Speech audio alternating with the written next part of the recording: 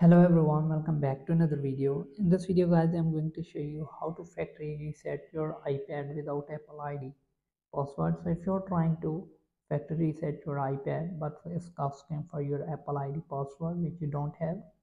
So let me show you. If I try to factory reset my iPad, as you can see it's asking for my Apple ID password. As you can see, the Find My iPhone is enabled. Because of this we are not able to factory reset the iPad.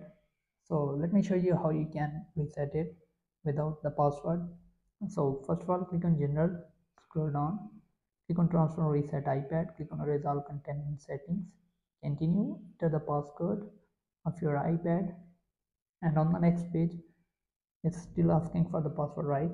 Now what you're gonna do, click on Forget Password. Don't worry, you are not getting any verification code on the phone number or email address if you don't have.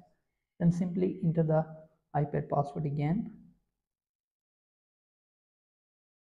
So once you have entered the password, now as you can see, it's asking for you to change your Apple ID password. So enter the new password and then click on next.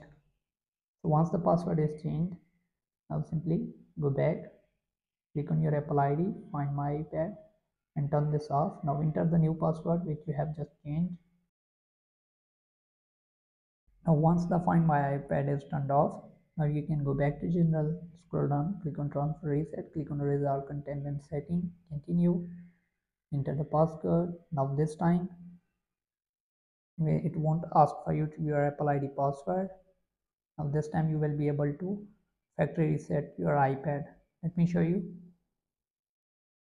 Here we go. Now as you can see, so this is how you can do it. Hope this video helps. Subscribe. Thanks for watching.